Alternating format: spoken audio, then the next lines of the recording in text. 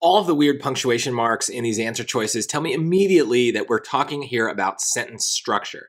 So as I'm reading this, I'm trying to figure out where does the sentence begin and end, what's extra, what's kind of interrupting things. So the word we're looking for here is raw, so I'll put that in, but let's see how this thing sounds without it.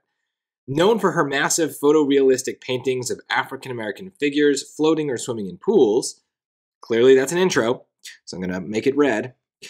Khalida Garcia Rawls was the logical choice to design the book cover for Ta-Nehisi Coates' The Water Dancer, a novel about an African-American man who can travel great distances through water. So the commas that are already there are very clearly adding extra clauses at the beginning and the end. They're describing things. The first one is describing leading into Khalida Garcia Rawls. The second one is describing the novel. So those are being, that's what those commas are doing. That's what commas do, is they add on or they let us shift in a sentence between ideas. But beyond that, everything in the middle is just one continuous thought. That's the main sentence. Rawls was the logical choice. That's our sentence. And so there's no reason to interrupt that idea. So it actually means that the best punctuation here is no punctuation at all. Choice D is the answer.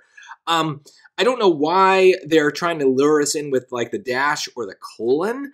My guess is they want us to put C because it maybe feels like her name is an appositive.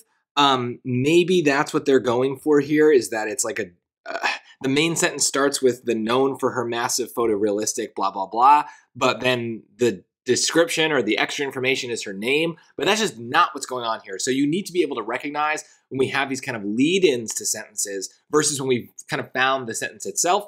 And sometimes, yeah, the best answer is that we don't put any punctuation. They're just trying to lure us in with punctuation, but everything that's there is fine as is. It's the continuous thought, and we don't want to break it up or interrupt it, which is what punctuation does.